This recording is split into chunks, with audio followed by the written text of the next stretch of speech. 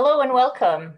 My name is Gina Suh, and I am an infectious diseases physician leading our phage program here at Mayo Clinic.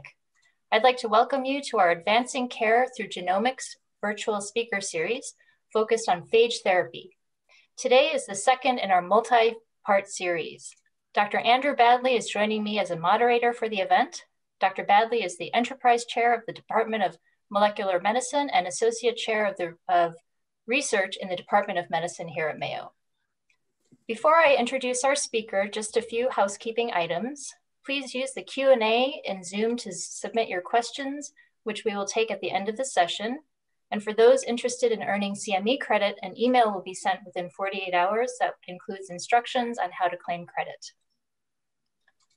So we are delighted to welcome Dr. Graham Hatfull as our featured speaker today. Dr. Hatfull is a professor of biological sciences, Eberly Family Professor of Biotechnology, and Howard Hughes Medical Institute Professor at the University of Pittsburgh. He received his PhD in molecular biology from Edinburgh University and did postdoctoral work at Yale University with Nigel Grindley and at the Medical Research Council at Cambridge University with Fred Sanger and Bart Burrell. Dr. Hatfull's research focuses on the molecular genetics of mycobacteria and their bacteriophages. He is a fellow of the American Academy of Microbiology, a fellow of the American Association for the Advancement of Science, and a member of the American Academy of Arts and Sciences. Dr. Hatfull has inspired all of us by successfully treating a post-lung transplant CF patient with disseminated Mycobacterium abscessus with engineered mycobacteriophages. This case has given hope to all of us who take care of patients with seemingly untreatable infections not responsive to conventional methods. We are incredibly grateful to have Dr. Hatfull join us today for his webinar, From Petri Dish to Patient, Mycobacteriophages and Their Therapeutic Potential.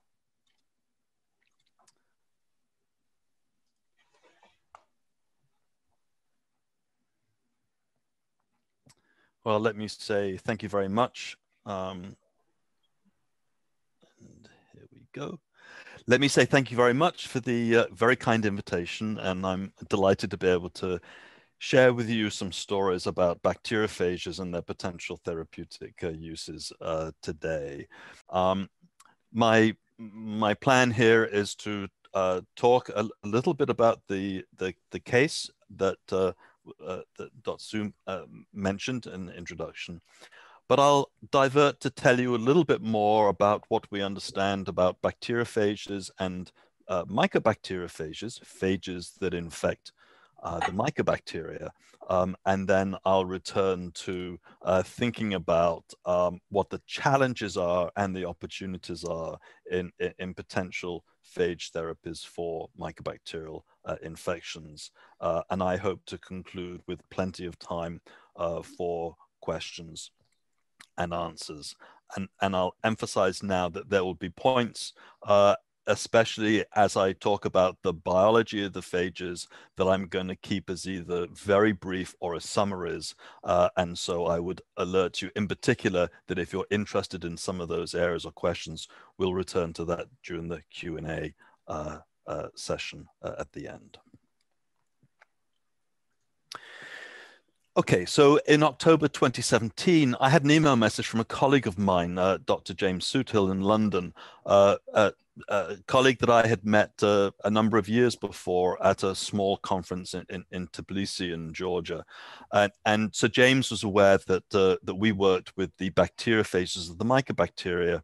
And at the Great Ormond Street Hospital there in London, they had two young patients with similar profiles, both with cystic fibrosis, bilateral lung transplants, and with disseminated Mycobacterium abscessus infections that they essentially had run out of options to treat. And actually one of the patient's mums suggestion was that they should perhaps explore the possibility of phage therapies, and relatively few people, researchers, work with phages of the mycobacteria, and so it was a fairly natural link for James to contact us. The reason why we were interested is because we have not previously studied bacteriophages of Mycobacterium abscessus, but we are generally interested in the question of phage infection, strain specificity, of host range, and what determines whether some phages infect some strains of bacteria and not others. And that dynamic and the genetics and the underlying biology of those dynamics is something that we're interested in. And this was another opportunity for us to study it. So they had the two strains of Mycobacterium abscessus that were highly antibiotic resistant. The patients essentially had run out of options, and the question was whether we could use phages to treat them therapeutically. This is just one of the patients that we'll talk about more and was described in the paper published last year, Isabel Carnell Holdaway, and it was her mum who had made the inquiries as to whether phage therapies might be worth entertaining, and therefore prompted that subsequent conversation. This was the condition, essentially pre-treatment with the phages. She'd been on a long series of antibiotics and immunosuppressive drugs here to support the transplant. Had many skin nodules on the on limbs, as you can see here. The sternal wound from the incision from the transplant was quite badly infected, and you can see this had disseminated, and this was a fairly sizable infected node in the liver, and she had been sent home on palliative care. So the question was whether we would have bacteriophages would be potentially useful therapeutically. So let me introduce bacteriophages for those of you who don't know them, and more about what we know about them and these particular mycobacteriophages. So phages are simply viruses. They're just viruses that infect bacteria. They have all of the common properties of viruses. They do not replicate by themselves. They're absolutely dependent upon the host. They tend to be very specific for the bacteria that they infect, which is certainly at the genus level, sometimes at the species level, but often at the strain level as well. The majority of phages are double-stranded DNA tail phages, and that's true for all of the ones that I'm going to tell you about today. I'll mention it's important that we can think of some of these as being lytic, meaning they infect and kill their bacterial host, but others, in fact, the majority are probably temperate and can do that kind of infection, but have alternative life states that they can engage in. And the phage population, we've learned in recent times, is huge, it's dynamic, it's old, and it's highly diverse. And so this has been illustrated by our colleagues that study phage ecology. This image is simply showing an epiphorescence where a sample of water was stained with a nucleic acid staining dye, and all of these small dots here are the phages predominantly, and these are bacteria in the large dots and other larger organisms. But this is a very effective way of very simply being able to count the total viral populations. And so from this, it's clear that the phages are present at 10 to the 6 to 10 to the 7 particles per mil in most types of samples, like water samples. And extrapolation suggests that there's something like 10 to the power 31 phage particles in the biosphere in total, which would make them, in terms of their numbers, an absolute majority of all biological entities in the biosphere. There's simply more phage particles than all other forms of life added together. Amazing in their vastness, thank goodness that they're small. The population is very dynamic. There's about 5 to 1 or 10 to 1 ratio between phage and bacteria in most samples that you can look at. And it's estimated there's about 10 to the power of 23 phage infections per second on a global scale. And so the whole population is embroiling, is dynamically interacting, and the whole phage population largely turns over and replaces itself by this infectious process every few days. And from structural comparisons, it's likely and considered that this is probably a really old population as well, and may extend way back, perhaps 3 billion years or before, to the very early times of the evolution of biological forms. Given this, it's not surprising that genetically they're really diverse. And that diversity is a question that we've been interested in trying to characterize and to define. How many different types of phages are? How do they differ from each other? How do they get to be the way we see them?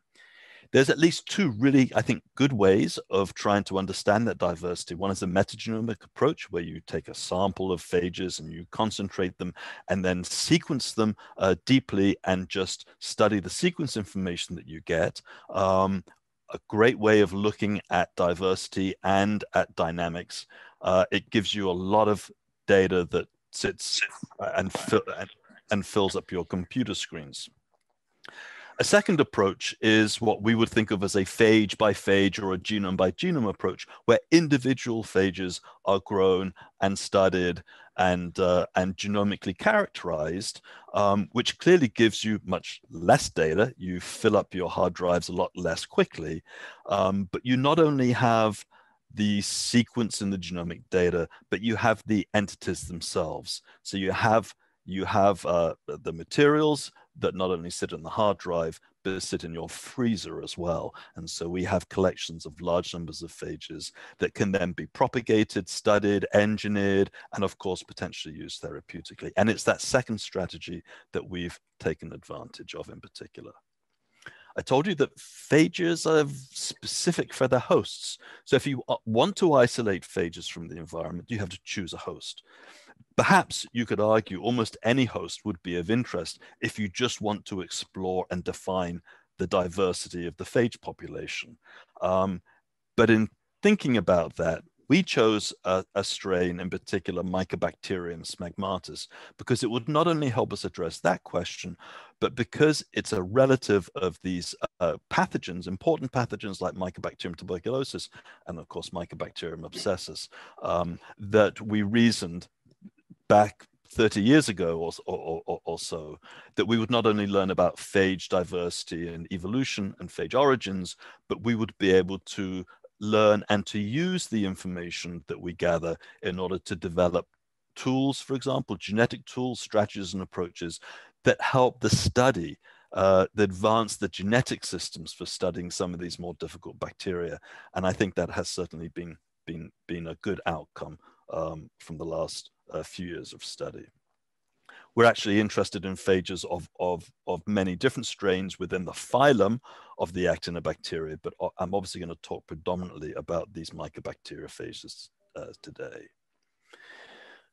It perhaps wouldn't be such an exciting project for a graduate student, perhaps, to isolate thousands of individual phages and characterize them. I think it could get tedious after a while, but rather than doing that, we've developed or helped to develop integrated research education programs where it is students, relatively large numbers of students, that are engaged in the process of isolating and characterizing the phages. The largest of these programs is the so-called sea phages program. This is has nothing to do with the oceans. The C is an acronym for the Science Education Alliance, which is a program at the Howard Hughes Medical Institute. And this and some related programs have all been developed together with colleagues at HHMI. And so this is the Science Education Alliance, Phage Hunters Advancing Genomics and Evolutionary Biology. And I won't say too much more about it unless we'd like to talk about it more at the end. But this started in 2008. Institutions have been added each year. There's about 150 institutions. They range from community colleges to R1 universities. And currently we're about 5,000 or a little over 5,000 students per year, mostly first year undergraduate students, all isolating phages, characterizing them, naming them, and genomically studying them. And so this is really what the students do. They start with an environmental sample and then use a simple plaque assay with a bacterial strain of choice. And by a simple extraction and looking for these tiny plaques or clearings, You can identify a phage, and you can purify it and propagate it, characterize it by electron microscopy, for example, characterize the DNA, sequence the genome, identify the genes, and learn about diversity and evolution by comparative genomic analyses. And it's because the diversity is very high, the chances of discovering new phages and new genes is also very high. So there's a very strong component of discovery that the students engage in as they do this research program. Because we have the data here that is collected in a more disseminated way, we have a website, a database and a website at phagesdb.org where students enter their information, and it's publicly available. So everybody, the students and others, can access the information. And this is, as I said, is publicly available. You can go and check out phages of interest if you would so like. I would just point out a couple of points about the collection here. Total number of phages that have been isolated and that we have archived in Pittsburgh is over 18,000. About 10,000 of those were isolated on Mycobacteria, and the others are on other strains as listed here. We've sequenced about 3,500 genomes. We've sequenced them. They have been carefully and manually annotated by students. And so we think that the annotations are pretty high quality. And just under 2,000 of those are the Mycobacteriophages that I'll talk about more right now.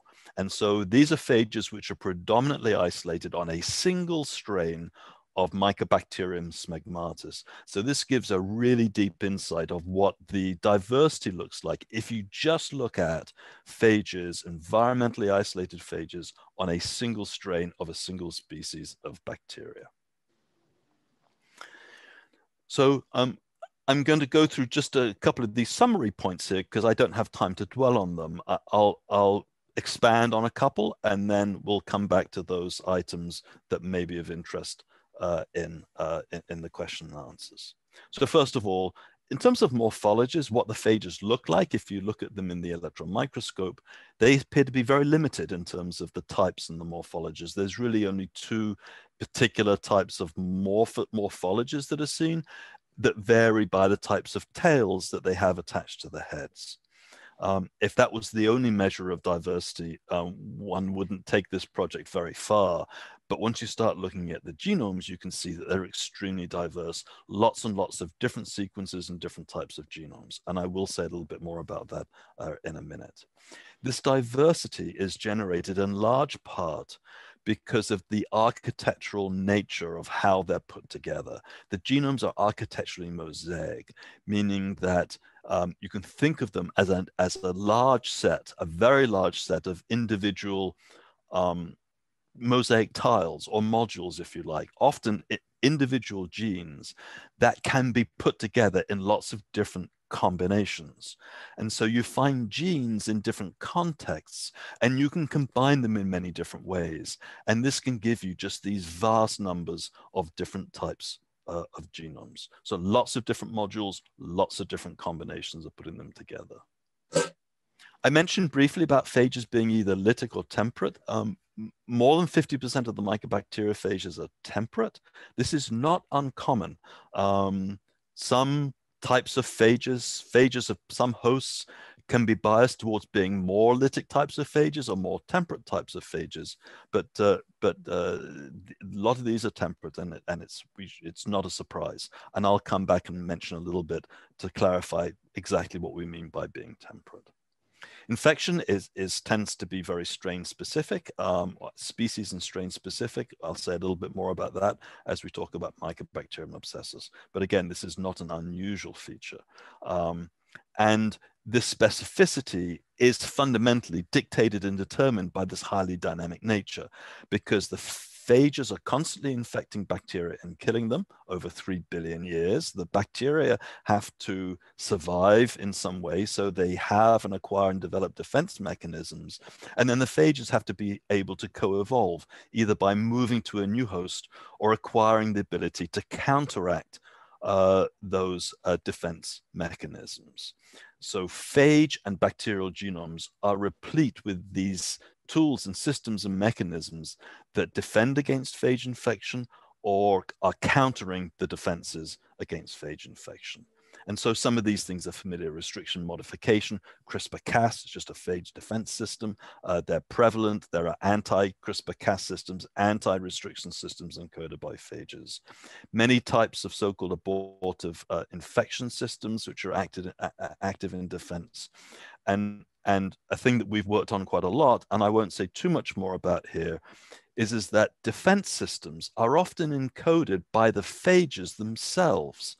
And so temperate phages that can establish themselves inside a host actually contribute substantially to the dynamics by encoding defense systems that protect against attack and infection by other phages.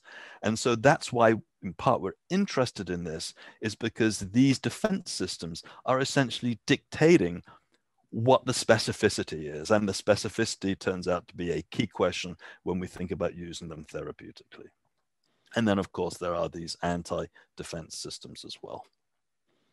So a couple of words on the diversity, and I'll just put a clarity about the temperate nature of these infections.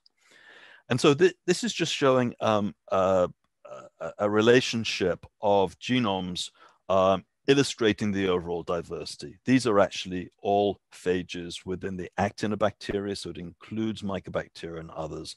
What I've done is taken just essentially one of each genomic type, if you like, and then it's a phylogenetic network analysis by gene content comparison. And the point is you can see how these all radiate from the central point, which is just illustrating the fact that you have many genes and genomes that share essentially little or no genetic information.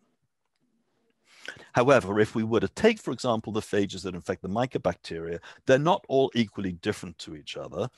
There's phages that may share a lot of their sequences and their genes, and then pairwise, there may be those that don't share anything. And so what we do, by virtue of more convenience really than anything else, is we take phages that are closely related and we put them into what we call clusters. And so if phages are related, we put them within the same cluster, and if they're different, they go into different clusters. And these clusters themselves are highly diverse. And so there's lots of variation within a cluster, but it's often heterogeneous in nature. So you can subdivide some clusters into subclusters depending on their genomic characteristics. And then I'll introduce this term of a singleton, which is a phage for which we've only got one of a kind. There is no other close relative that's yet been characterized of that type. And so for the Mycobacteria, you can see that currently we have 29 clusters. There's 10 singletons.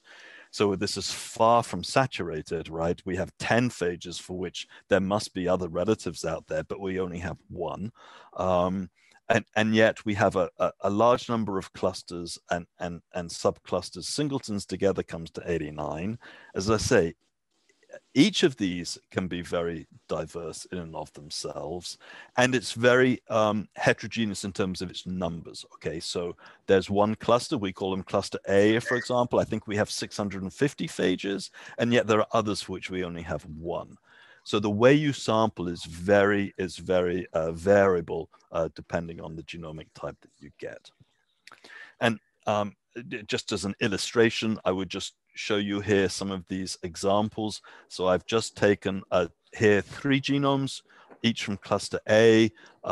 This is a bird's eye view, so it's not intended to look at the finer points. The boxes that you can maybe see are the genes, the color boxes are the genes. And this shading between genomes pairwise reflects DNA sequence similarity. And it's spectrum colored. And so violet color is very similar. White is below a threshold value, and then red is the other end of the spectrum. Okay? So it's nucleotide sequence similarity. So that's what some examples of cluster A look like. This is this other cluster. I think that's E. There, it's off my screen. Maybe these are F. And I was just sitting there for a while. We're working on that. Thank you.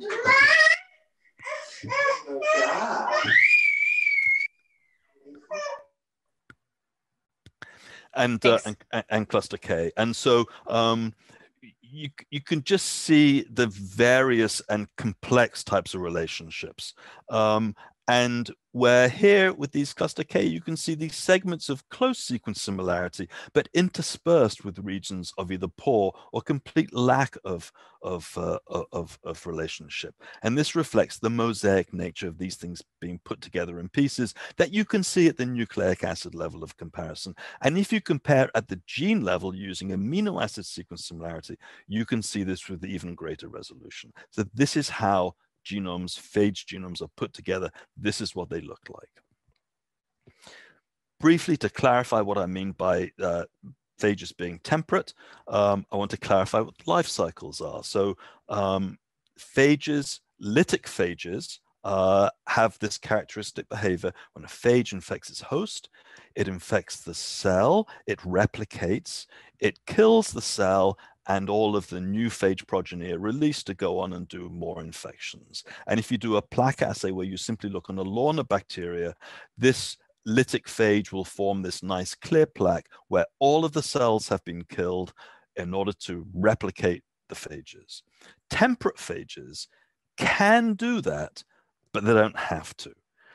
Maybe 10%, or maybe, let me say 90% or so of the time, they may choose that pathway, but 10% or more, there's an alternative pathway that can be chosen, which is called the establishment of lysogeny.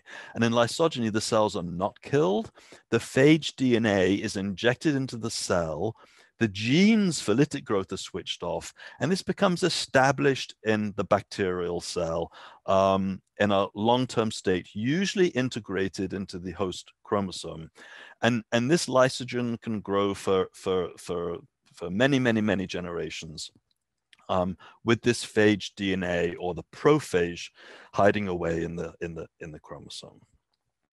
And so these temperate phages tend to form these turbid-looking plaques where you see a plaque because some infections are going through lytic growth, just as you would see with a lytic phage, but then there's bacteria growing inside this plaque, and these bacteria are these lysogens.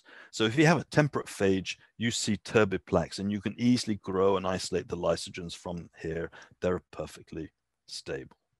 So not only is lysogeny and temperate phages common, most bacterial strains are lysogenic. If you sequence the genomes of bacteria, you find that there's commonly one or more prophages hiding away in their genomes. This is a common state of the microbial world, not an unusual one.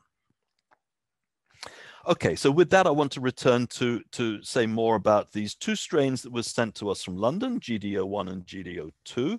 And I'll just finish the story of these, and then I'll talk about our interest in expanding the potential use of phages more broadly.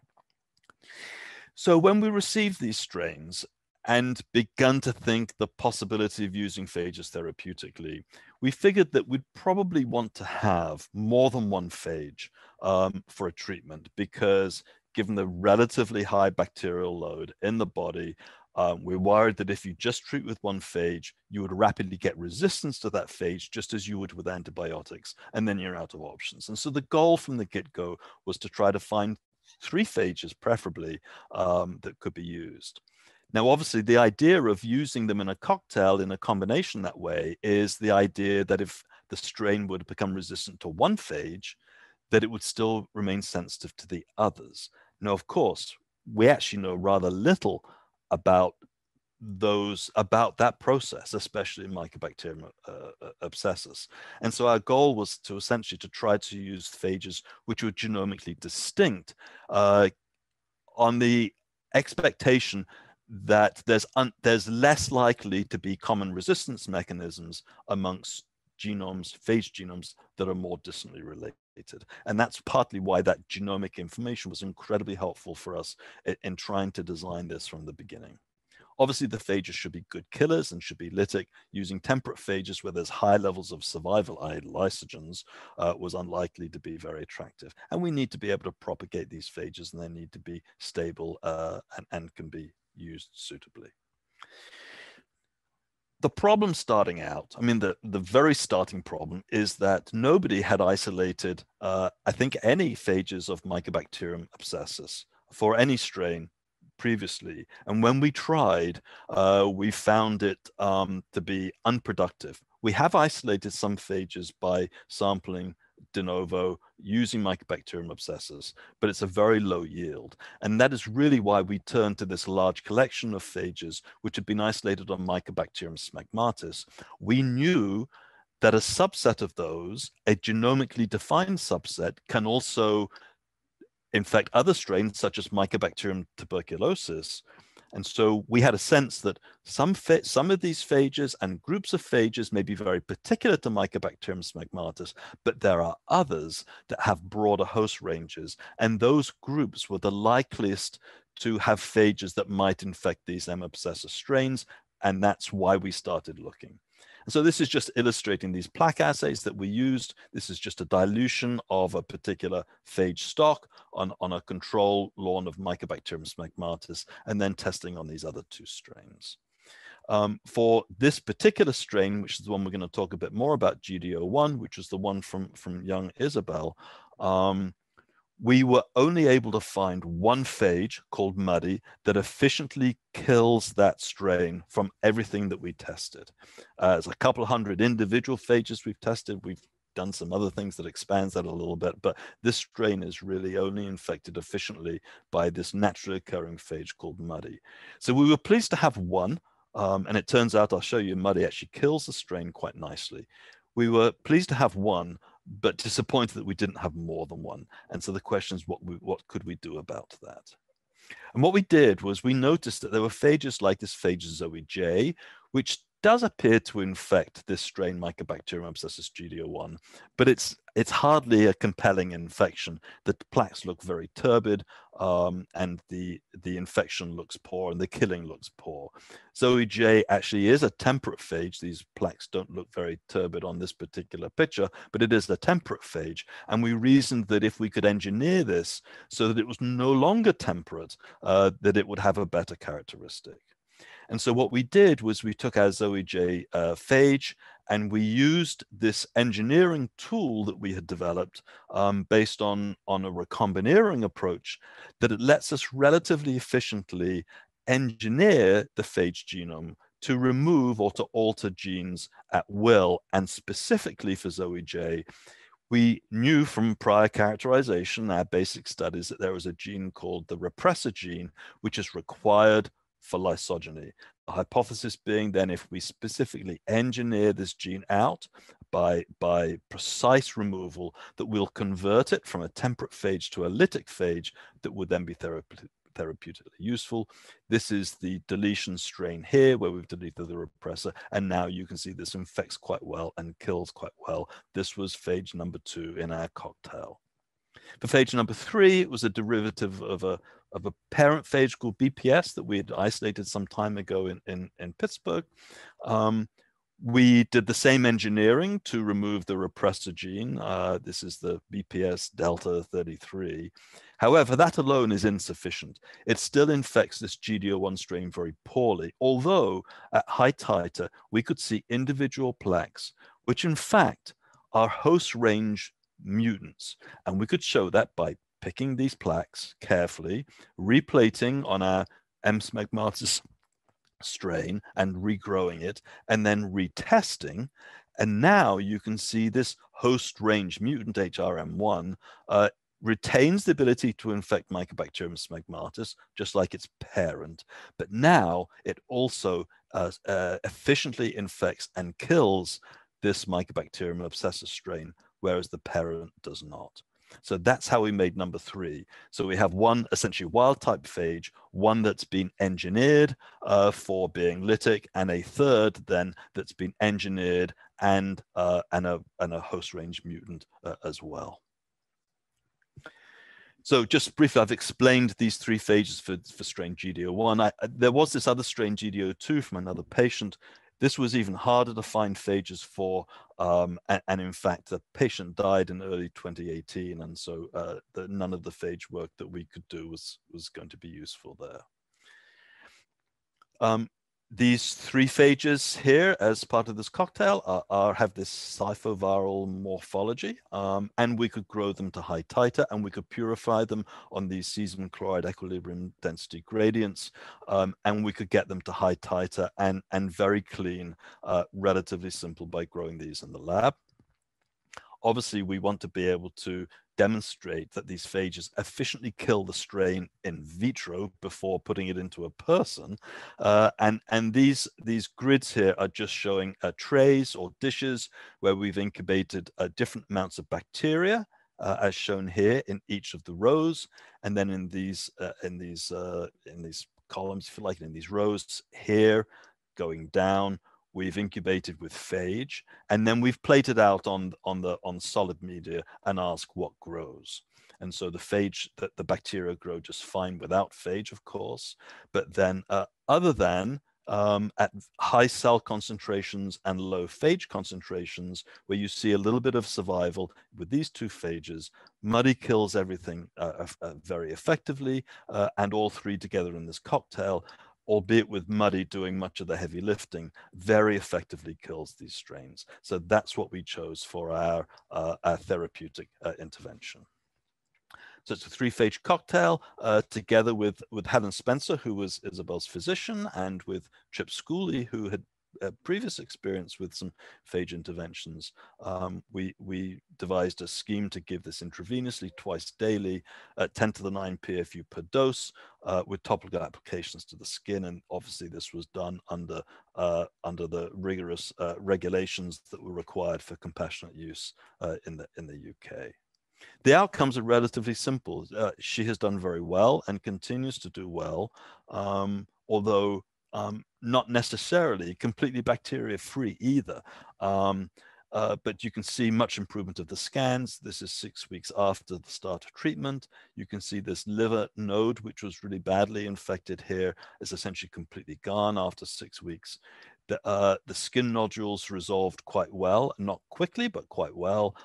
And this incision has begun to heal quite nicely with the resolution of the infection. There's really no adverse reactions, very well tolerated for a long period of time, with good clinical outcomes. Of the strains that have been isolated since we started infection from various samples, occasional sputum or bowel samples, all of the strains remain fully susceptible to all the phages that we've given. And so even though the resolution of the infection to the state that it has got was relatively slow, it has not been accompanied by resistance, which we take as a good sign. And I would just mention that we've seen some immunological reactivity that you see in Western blots, but nothing that seems to neutralize the phages with any effectiveness. And so this is Isabel here looking quite a bit better after a while of this, and her mum and Helen Spencer, her doctor. So I want to spend the last few minutes thinking about where you go from here, and is this a generalizable therapy, and what are the challenges in being able to do that? So since this paper was published, we've received a number of requests from physicians and some patients. And we've been sent something like about 140 clinical assets, mostly abscesses, which in part reflects the concern and the need out there for additional therapies for these kinds of infections. It clearly is a very serious problem. And I'll say a little bit more about 82 of these strains for which we have a sort of a consolidated analysis with, I think, important messages about the challenges here. So we've characterized these strains genomically and phenotypically. We've screened with our phages and with our expanded phage library. The bottom line is there's great strain variation in phage susceptibility. This is definitely not a one-size-fits-all kind of utility. Colony morphotype is critical, as I'll show you. These strains, M. abscessus, come in both smooth and rough morphotypes, and which of those is present makes a big difference as to whether or not we have a plausible access to phages for treatment. I'll say that this concern about phage resistance might have been a little bit overblown in the sense that resistance appears to happen very infrequently, and we think that it's not unreasonable to use phages as a monotherapy, meaning just one phage alone without a cocktail. And so I'll say a little bit more about that.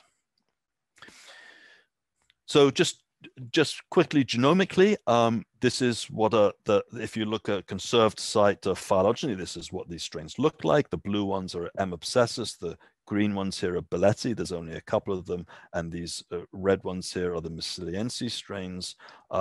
These tend to come in some, for example, this clade here, this prominent clade. Other people have described these kinds of profiles. Here's the type strain ATCC 19977, subspecies abscessus. However, there is quite a lot of variation once you get outside this major clade here. As I said, they come in rough and smooth. We're surprised to see quite a lot of smooth strains from these patients. It's about 40% or so. You can see these colony morphotypes is quite evident. The idea is, from the literature and other people's studies, that this smooth strain is essentially an environmental-like strain, but in patients, you get essentially selection or adaptation with this rough phenotype, which is a much more successful strain from a pathogenicity point of view. And so these events occur that convert from smooth to rough, and you can map many of these mutations, and there's lots of different types of mutations which interfere with the synthesis of glycopeptidolipids. And it's these glycopeptidolipids which are abundant on the smooth strains and help to give them that smooth property and are absent in these rough strains. So, so here's these strains listed again. Here's a lot of data here, and I'm just going to point to a couple of items here. So here's the strains. The rough and smooth distribute essentially randomly across the phylogeny, and the phage susceptibility profiles, which is just really illustrated in these first few columns here, is just incredibly varied. It doesn't map closely to the phylogeny at all. And I'm obviously not going to go through the gory details here, but I'll just show you an enlargement of part of it. So this is part of that large clade of very closely related strains. There's a mixture of rough and smooth, and many of these shown in black here are not infected by any phages that we can see. Only one of them is infected by phage muddy in this particular series here. BPS infects more of these strains, but we see this other than phenotype marked with this X, which are incidents where we have a phage which is lytic and can infect. That's shown by the colored circle, but they don't kill effectively, and that's shown with the X. And so we have a significant problem of strains, especially smooth strains, which are infected but not killed by some of the phages. And then this gives an overall summary of that distribution. Here's the number of rough, here's the number of smooth strains. Let me just point out this number here, which is the number of smooth strains that are killed by one or more phage, and it's 0. So we have no access to phage therapeutic applications for smooth strains at this time, and we're actively trying to understand how we can overcome that problem and how to make some of the phages that can infect but don't kill, how can we convert those into killers types of phages? They should be virulent, they should kill, but they don't. The good news is that amongst rough strains, 80% are killed by one or more phage. So that's not as high as we would like, but it's not bad.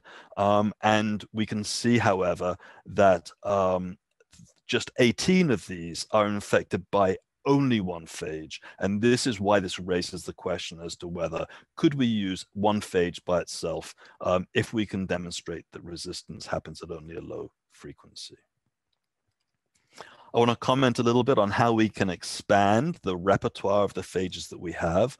I told you that we've exploited the phages that are isolated on smegmatis, and we continue to harvest that, but that's obviously been useful to us.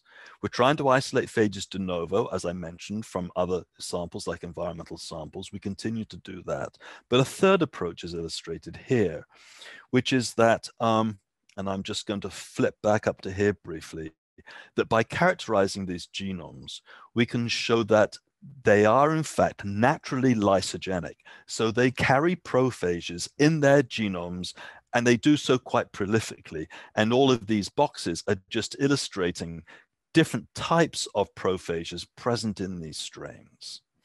Now, if prophages are resident in these strains, then they're likely, we expect them to be spontaneously released from those strains.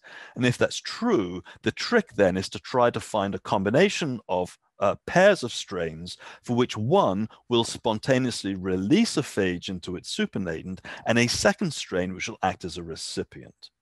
So we can do large numbers of these sort of pairwise tests where we have a lawn of one strain, this is GD29, and then we've spotted on the supernatants, culture supernatants of these other strains, and we look for signs of infection. And here on this plate, you can see both here and here, two strains which appear to be releasing a phage that can infect this strain. So this is still work in progress, but you can see 9 new phages that we've isolated here. These do not infect Mycobacterium smegmatis. They're genomically different from all of the other types that I've just shown you, so new types of phages. And then as we look on these other various M. abscessus strains, this is just showing just 4 examples. You can see some infect some strains. There's a lot of specificity, but we think that this is a good reservoir of new phages that we can recover that could potentially be used therapeutically once they've been appropriately engineered. And this just illustrates one of these phages. This came from strain GD89, so we call it Phi GD89-1. And here in this killing assay, we can see that this phage quite efficiently kills this strain GD14, for which we had no other phages that infected and killed that strain. So this is expanding our repertoire so that we can get not to 80%, but currently up to about 85% of strains, of the rough strains, if we can include these. So lastly was this point about resistance. I want to mention just to say that we've looked at many combinations of phages with strains, and this is the most common finding. This is about 10 to the 7, between 10 to the 7 and 10 to the 8 bacteria challenged with a single phage here, plated out for survival. And essentially you get commonly no survivors at all. There are a few set of circumstances or combinations where you get some survivors, but they're normally not stably resistant when you pick them and you retest them. So they have survived, they may be transiently resistant, but then definitely not stably resistant.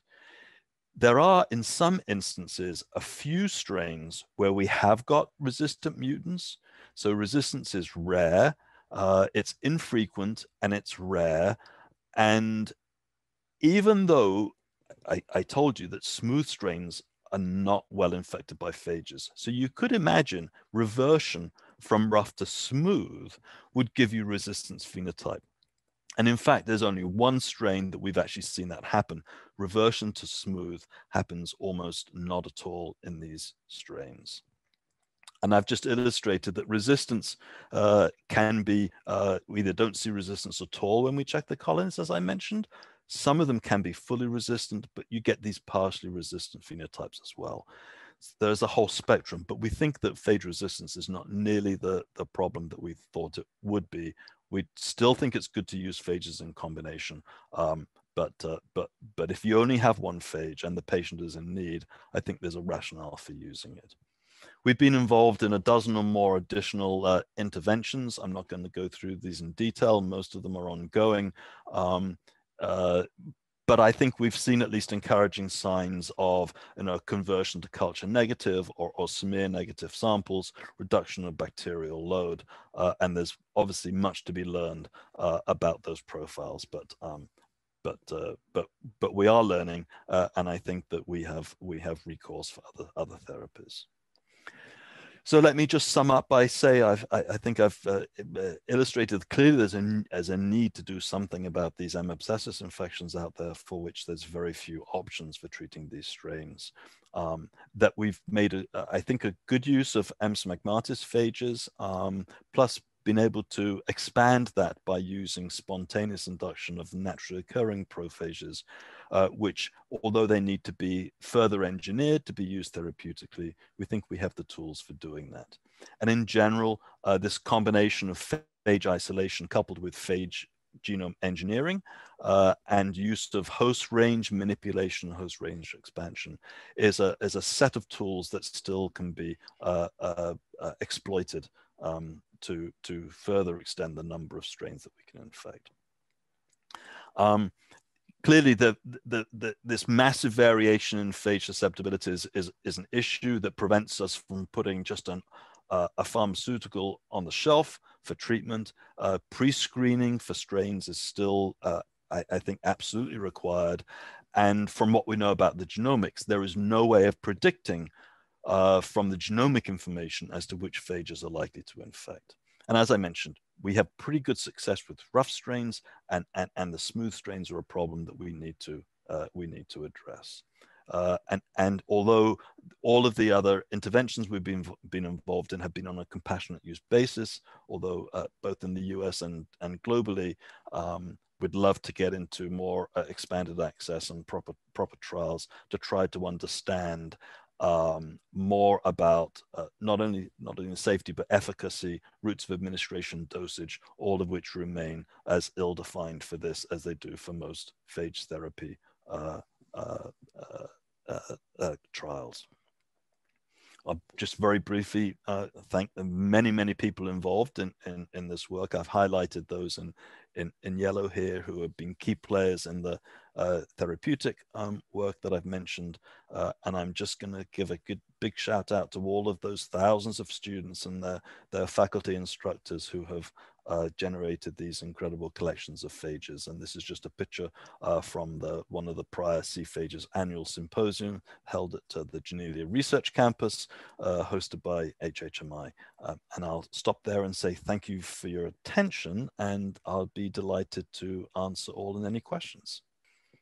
Graham, well, thank you for that. Truly spectacular work, spectacular progress through discovery biology to translational biology to engineering to now therapeutic potential.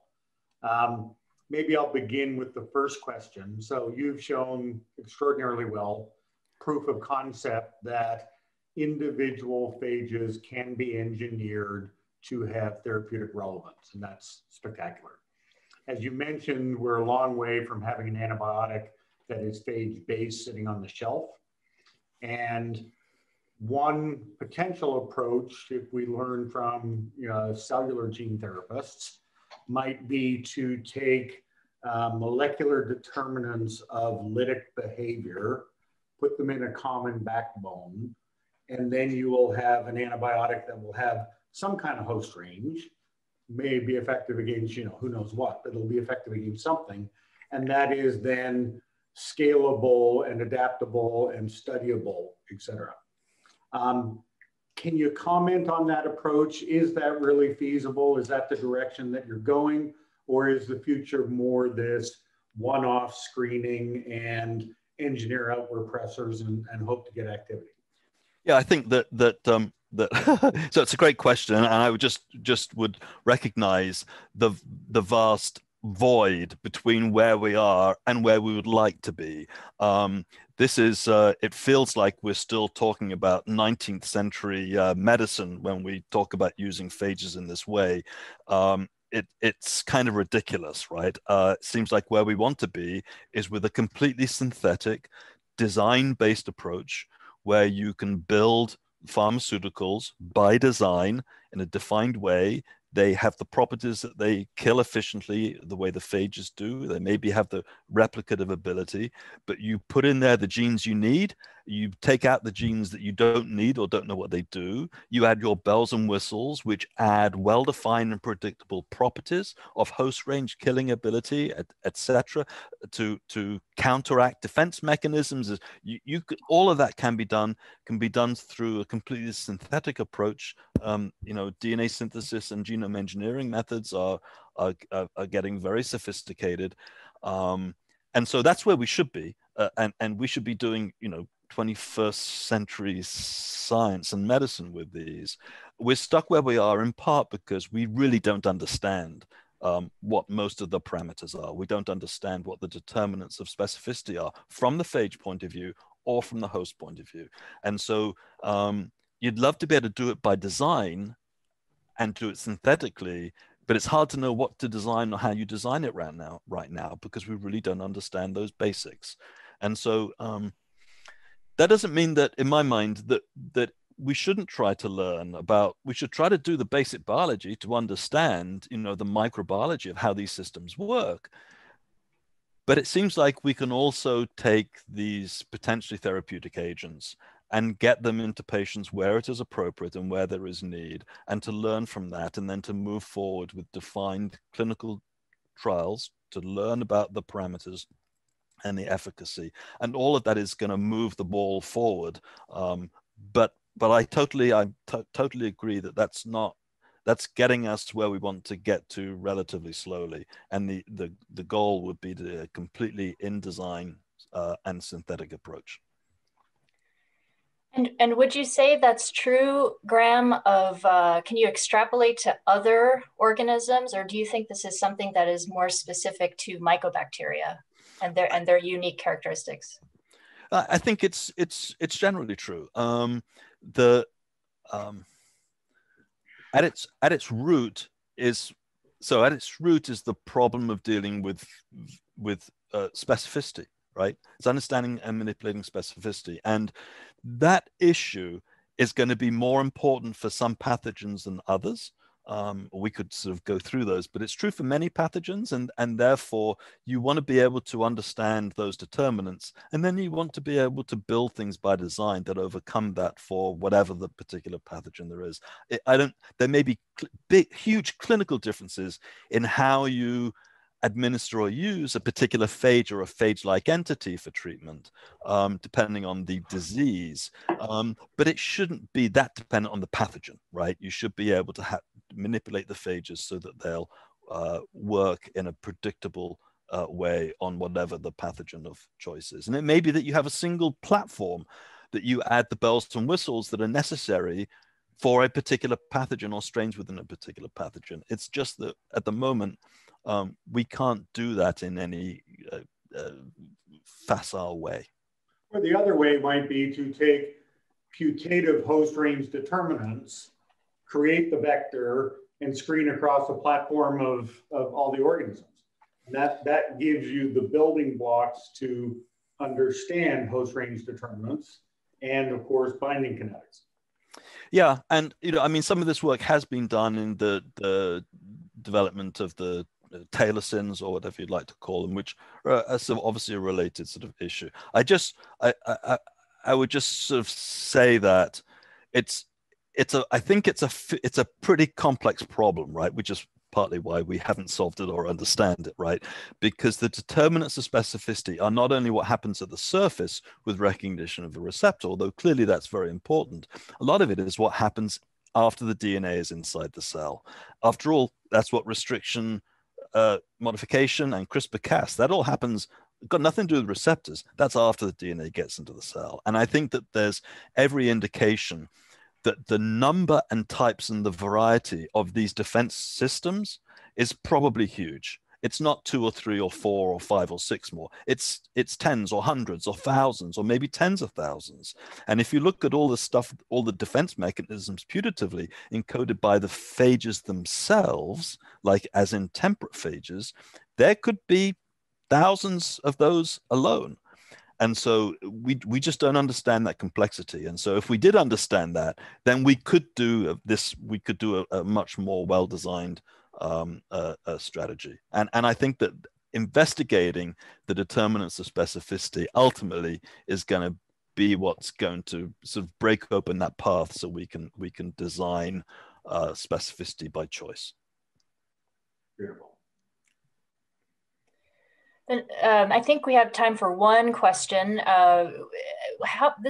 Has to do with how much time it took to engineer the lysogenic phage to knock out the repressor gene, and on what did it actually occur? Did it occur on the prophagic form?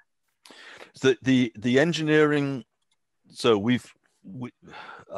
the engineering is done on lytically growing phages, and just very briefly, it's done using a recombinering system that we designed. So essentially, we make strains that are expressing some phage recombinases, which greatly increase the recombination frequency, so that when you put in a phage DNA and a DNA substrate of choice, you get recombination between them, and you can therefore design these particular changes.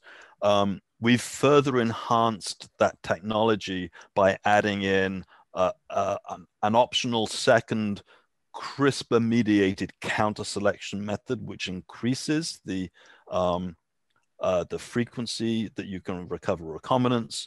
The recombinering method we call BREAD, bacteriophage recombinering on electroporated DNA.